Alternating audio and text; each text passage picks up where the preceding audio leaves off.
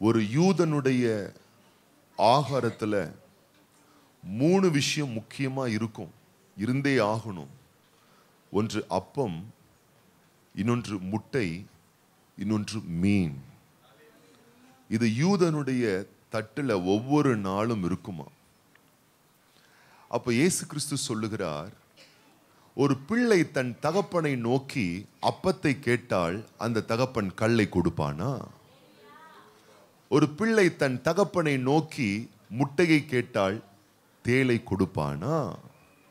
ஒரு தகப்பன் தன் பிள்ளையை நோக்கி மீனை கேட்டால் அவனுக்கு பாம்பை கொடுப்பானா? பொல்லாதவர்களாகி நீங்கள் உங்கள் பிள்ளைகள் எதை கேட்கிறார்களோ அதையே கொடுப்பீர்கள், கேட்க மறுப்பதற்கு மாறானதை கொடுக்க மாட்டீர்கள். உங்கள் பரமபிதா உங்களை பார்க்கிலும் நல்லவர். வேண்டிக் கொள்கிறவர்களுக்கு பரிசுத்த ஆவியை கொடுப்பது அதிக நிச்சயம் அல்லவா? அப்படின்னா ஆகாரத்துல அப்பம் எவ்வளவு முக்கியமோ, ஆகாரத்துல முட்டை எவ்வளவு முக்கியமோ, ஆகாரத்துல மீன் எவ்வளவு முக்கியமோ, நம்ம வாழ்க்கையில அந்நிய பாஷை அவ்வளவு முக்கியமானதா இருக்கிறது.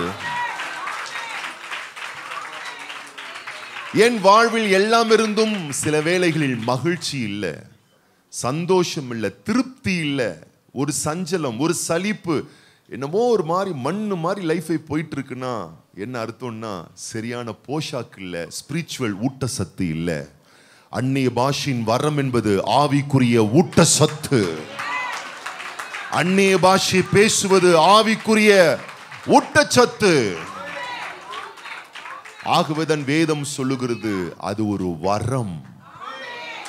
சொல்லுங்க பார்க்கலாம். அந்நிய பாஷை என்பது ஒரு கிஃப்ட், வரம். புரிந்து கொள்ளுங்கள், நான் எனக்காக வாங்கிக் கொள்வதின் பெயர் கிஃப்ட் அல்ல. எனக்கு ஒருவர் கொடுக்கிறாரே அதன் பெயர் தான் கிஃப்ட்.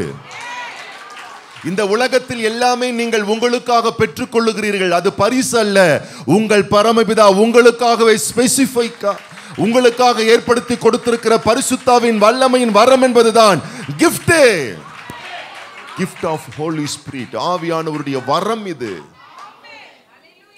பக்கத்துல பார்த்து சொல்லுங்க, 1000 பேர் கொடுத்த கிஃப்டை விட நல்லதுதான் ஆண்டவர் கொடுத்த கிஃப்ட் தான் அந்நிய பாஷை என்ற வரம்.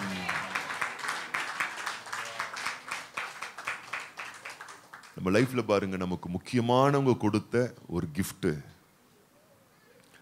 அதை நம்ம என்ன பண்ண மாட்டோம், பத்திரமா வச்சிருப்போம். வச்சிருப்பீங்களா தெரியல, சில பேர்லாம் எங்க தூக்கி போய் போட்டீங்கன்னு.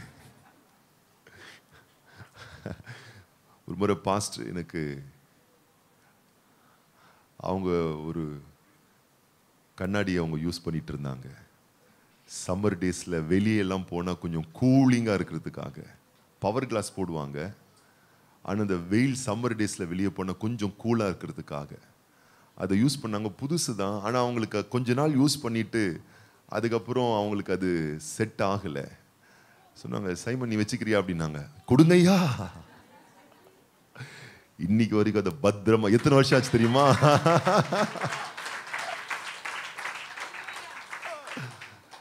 ஏன்னா பொருளை ஏன் நம்ம இவ்வளவு கனமா வச்சிருக்கிறோம்னு கேட்டீங்கன்னா, கொடுத்தவர் விசேஷமானவர்.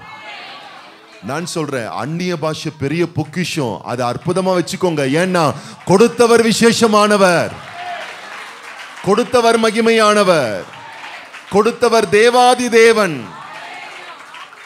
நமக்கு கொடுக்கப்பட வேண்டும் என்று இயேசு கிறிஸ்து ஜெபம் பண்ணியிருக்காரு. வேதம் சொல்லுகிறது, யோவான் சுவிசேஷ புஸ்தகம் 14ஆம் அதிகாரம் 16ஆம் வசனம் சொல்லுகிறது. யோவான் சுவிசேஷ புஸ்தகம் 14ஆம் அதிகாரம் 16ஆம் வசனம் சொல்லுகிறது, நான் பிதாவை வேண்டிக் கொள்ளுவேன், அப்பொழுது என்றென்றைக்கும் உங்களுடனே கூட இருக்கும்படிக்கு சத்திய ஆவியாகிய வேறொரு தேற்றரவாளனை அவர் உங்களுக்கு தந்தருளுவார். பக்கத்துல பார்த்து சொல்லுங்க, இயேசுநாதர் எப்பயோ ஜெபம் பண்ணிட்டார் உங்களுக்கு இந்த gift கொடுக்கப்படணும்னு சொல்லி. அல்லேலூயா. தேற்றரவாளன் நம்மோடு கூடவே இருந்து வாழ்ந்து கொண்டிருக்கிறார் என்பதனுடைய ஒரு வெளிப்புற அடையாளம் தான் நாம் பேசுகிற அந்நிய பாஷைகள். எத்தனை பேர் நம்ம ஆமென் சொல்றோம்? அப்போஸ்தலனாகிய பவுல் தான் எழுதிய நிருபங்களில் நல்ல கவனிங்க 2 இடத்துல 2 விஷயத்தை அதிகமா வலியுறுத்தி சொல்றாரு. ஒரு இடத்துல அவர் சொல்றாரு, நான் என்னோடு இருந்த அப்போஸ்தலர்கள் சீஷர்கள் எல்லாரை பார்க்கிலும் நான் அதிகமாய் பிரயாசப்பட்டேன். என்னப்பா பவுல் சொல்றாரு, நான் அதிகமா பிரயாசப்பட்டேன், அதிகமா கிரியை செஞ்சேன். எத்தனை பேர் விரும்புறீங்க நான் நிறைய பிரயாசப்படணும்னு? நிறைய சம்பாத்தியம் பண்ணணும், நிறைய ஊழியம் செய்யணும், நிறைய பிள்ளைகளுக்கு செய்யணும், நிறைய சமுதாயத்துக்கு செல்லணும், பெரிய பெரிய காரியங்களை செய்யணும்னு விரும்புறவங்க மட்டும் ஒரு அல்லேலூயா. இப்ப பவுல் அடுத்த வார்த்தையை சொல்றாரு. என்ன வார்த்தை திரும்ப சொல்றாரு? உங்கள் எல்லாரை விட நான் அதிகமாய் பாஷைகளை பேசுகிறேன்.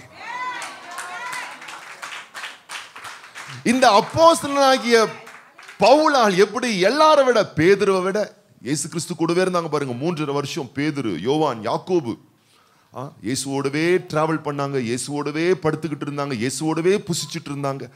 அவங்க படாத பிரயாசத்தெல்லாம் இவர் பட்டிருக்காரு. அதிகமாய் பிரயாசப்பட்டேன். எப்படி சாத்தியமானது? எப்படி இவரால் முடிந்தது? இவர் சொல்லுகிறார், ஒரே காரணம், ஒரே ரகசியம், சீக்ரெட் என்ன? உங்கள் எல்லாரை விட நான் அதிகமாய் பாஷைகளை பேசுகிறேன். ஒரு துணி துவைக்க முடியலையா, கூணு விழுந்துருது. ஒரு குனிஞ்சு பெருக்க முடியல. இன்னைக்கு எல்லார் வீட்லயும் பாத்தீங்கன்னா விளக்க மாதிரிலாம் இவ்வளவு ஒசரத்துல இருக்கு. சில பேர்லாம் 5 அடி உயரத்துல வச்சிருக்காங்க. நின்னுக்குனே நெட்டுக்குனே அப்படியே பெருக்கிறது. அப்படியே குறுக்கு வழி, அந்த வழி, இந்த வழி, ஒரு வேலையும் செய்ய முடியல. எத்தனை வயசுன்றீங்க? 20, 25ங்க. நீங்க 65 போகாதீங்க. 65 பாட்டிங் கூட பாக்குறோம், சும்மா கன்னு மாதிரி தான் இருக்குதுங்க. முடியல, பலவீனம், பிரயாசப்பட முடியல. நான் சொல்லட்டுமா? தெளிவாய் சொல்லுகிறேன், எந்த அளவுக்கு அந்நிய பாஷைகளை பேசுறீங்களோ அந்த அளவுக்கு உங்க பிசிக்கல் பாடியில ஒரு புது பலன் உண்டாகும். நான் சொல்றேன், இன்னைக்கு நீங்க யாராச்சும் தெளிவா சொல்றேன், இல்ல எனக்கு கால் வலி, இடுப்பு வலி, எலும்பு தேய்மானம், நரம்பு வலி, கை கால்லாம் நடுக்கம் வருது, உடம்பு சரியில்லைன்னு சொன்னா, நான் தெளிவா சொல்றேன்னு நீங்க எழுதி வச்சுக்கோங்க. இதுவரை இல்லாத அளவுக்கு நீங்கள் அந்நிய பாஷைகளை பேச நீங்க உங்களுக்கு ஒப்பு கொடுத்தீங்கன்னா, நான் சொல்றேன், எண்ணி ஒரே மாசத்துல நான் சொல்றேன், ஒரே சேலஞ்சிங் விடுறேன், நான் சவால் விடுறேன் உங்களுக்கு முன்னாடி. நான் நீ அந்நிய பாஷைய தவறாம ஒவ்வொரு நாளும் அதிகமாய் பேசிப்பாரு. அடுத்த மாசத்துல இருந்து உன்னுடைய பிரயாசத்துல ஒரு பெரிய வல்லமை நீ பார்ப்ப, பலத்தை பார்ப்ப, ஆற்றலை பார்ப்ப, ஆரோக்கியத்தை பார்ப்ப. பக்கத்துல பார்த்து சொல்லுங்க, அற்புதம் அடுத்த தெருவில் இல்ல, அடுத்த வீட்டுல இல்ல, அடுத்தவனை பார்க்கறதுல இல்ல. பக்கத்துல பார்த்து சொல்லுங்க, அற்புதம் வாயில இருக்கு.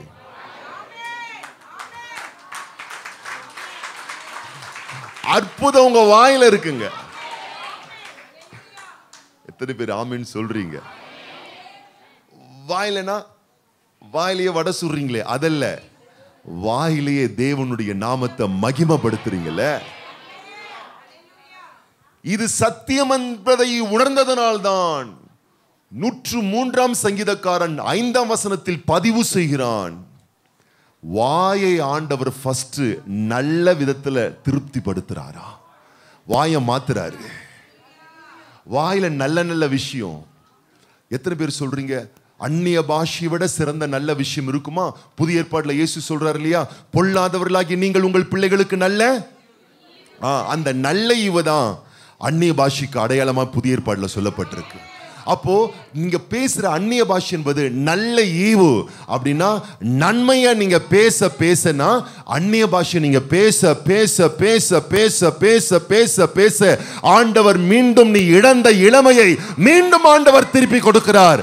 கையை தட்டி விசுவாசி தேவ பிள்ளையே, நன்மையினால் உன் வாயை திருப்தியாக்குகிறார். கழுகுக்கு சமானமாய் உன் வயது, உன் இளமை திரும்ப உனக்கு கொடுக்கப்படுகிறது. பக்கத்துல பார்த்து சொல்லுங்க, இளமை இதோ இதோ. எங்க இருக்கு? வாயில இருக்குது. அங்க ஒரு பியூட்டிஷியன் வந்திருக்காங்க தெரியுமா? பேய் மாதிரி ஆக்கிரும். ஒன்று ஃபர்ஸ்ட் பூனை மாதிரி ஆக்கும், அப்புறம் கொஞ்சம் டாகி மாதிரி மாத்தோம், வயசாகி எல்லாம் தொங்கி போய் பேய் மாதிரி ஆக்கிரும். அல்லேலூயா. ஆனா வேதத்துல எத்தனை உதாரணத்தை நான் கொடுக்கணும்? முடிஞ்சா நீங்க எழுதிக்கங்க, பட்டு பட்டுன்னு கொடுக்குறேன் பாருங்க. ஆண்டவருடைய பிரசனத்துக்கு வரும்பொழுது பலவீனமா தான் வந்தாங்க, ஆனா தேவ பிரசனத்தை அனுபவிச்ச உடனே இளமையா மாறிட்டாங்க. எத்தனை உதாரணத்தை உங்களுக்கு காட்டட்டுமா? நாகமான் என்ற குஷ்டரோகி உடம்பெல்லாம் கெட்டு அழுகி நாத்தம் பிடிச்சி அப்படியே உருகி ஊத்தி போச்சு. தீர்க்கதரிசியின் தேவனுடைய வார்த்தையை கேட்ட உடனே நான் சொல்லட்டுமா, சிறு பிள்ளையின் மாம்சம் போலவே ஆண்டவருடைய உடலை அழகா மாத்துறாருங்க. தேவ பிரசனம் நீ பேச பேச நான் சொல்லட்டுமா, தேவ பிரசனம் நீ இருக்கிற இடத்துக்கு அப்படியே இறங்கி வரும். நீ அந்நிய பாஷைய பேச பேச உன் உடலுக்குள்ள, உன் உணர்ச்சிக்குள்ள, உன் உறுப்புகளுக்குள்ள, உன் நரம்புகளுக்குள்ள, உன் எலும்புகளுக்குள்ள உள்ள தேவனுடைய வல்லமை இறங்கி வந்து உன் வாழ்க்கையை அலங்காரமா மாத்தும். மோசே 120 வயசு. யாராச்சும் இங்க 120 வயசுல இருக்கீங்களா? பைபிள் சொல்லுதுங்க 120 வயசு மனுஷன் ஸ்பெக்ஸ் போடல, கண்ணாடி போடல, சும்மா பளிச்சுன்னு தெரியுது. இப்ப 12 வயசுலயே புட்டிய மாட்டின்னு வருதுங்க. அப்ப பாருங்க பவர் எப்படி இருந்திருக்கும்னு. காலேப் சொல்லுகிறான் 40 வயசுல இருந்த அதே பவர் 85ல இருக்குயா.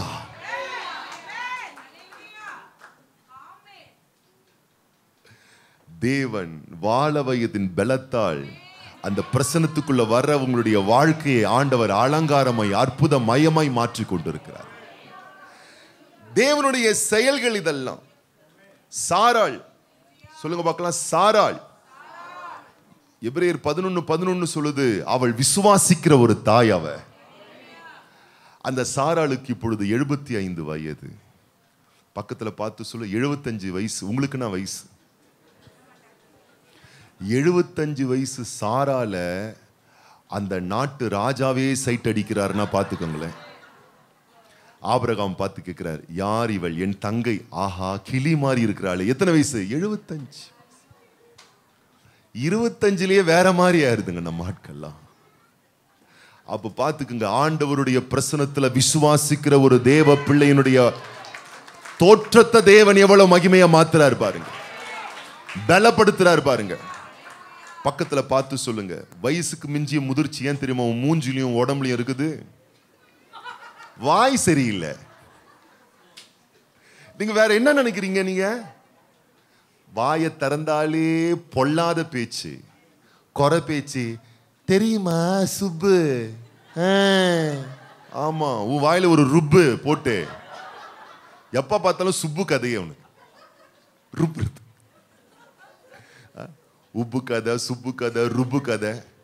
கடைசியில பேசுறதெல்லாம் பாத்தீங்கன்னா ஆளு வெந்து உருகி ஊத்தி போகுது. கண்ணிலேயே பாக்குறோம். பப்பாளி மாறி இருந்ததுங்களா அப்படியே சுருங்கி போன பப்பாளியா மாறுதுங்க. இன்னும் நல்லா நோட்டீஸ் பண்ணி பார்த்தா எல்லாம் வாய் சரியில்லை. ஆமா, கலக பேச்சு, அந்த பேச்சு, இந்த பேச்சு, நல்ல பேச்சு வாயில வரதில்ல. உன் வாய் என்னைக்கு மாறுதோ அப்பதான் உன் வாழ்க்கை மாறும் என்பதை எழுதி வைத்துக்கொள். உன் வாய் மாறாம உன் வாழ்க்கை மாறவே மாறாது. நீ மற்றவனுடைய வாழ்க்கையை பார்க்கிற வரைக்கும் உன் வாழ்க்கை மாறவே மாறாது. எத்தனை பேர் ஆமென் சொல்றீங்க? பக்கத்துல பார்த்து சொல்லுங்க, அடுத்தவன் என்ன பண்றான்னு பார்க்காது, அது உன் வேலை இல்ல. அடுத்தது என்ன பண்ணலான்னு பாரு, அதுதான் உன் வேலை. அடுத்தது என்ன பண்ணலாம்? அந்நிய பாஷையை பேசலாம், அவ்வளவுதான். நீ பேச பேச நான் சொல்றேன் பாருங்க, நீங்க சமைக்கும் போது ஷராபாலா அப்படியே சொல்லிட்டு ஒரு மீன் குழம்பு செஞ்சு பாரு. உன் புருஷன் ஏன் ஹோட்டலுக்கு போக போறாரு? நிறைய புருஷனுக்கு வீட்டுல அவருக்கு எப்பவுமே ஹோட்டல் தான். ஏன்? இது சோறும் ஒழுங்கா செஞ்சு போட மாட்டேங்குது, சந்தோஷத்தையும் கொடுக்க மாட்டேங்குது, எதையும் கொடுக்க மாட்டேங்குது. அவர் ஹோட்டலா போய் சுத்தின்னு இருக்கிறாரு. பக்கத்துல பார்த்து சொல்லு, புருஷனை ஹோட்டல் காமிச்சிடாரு.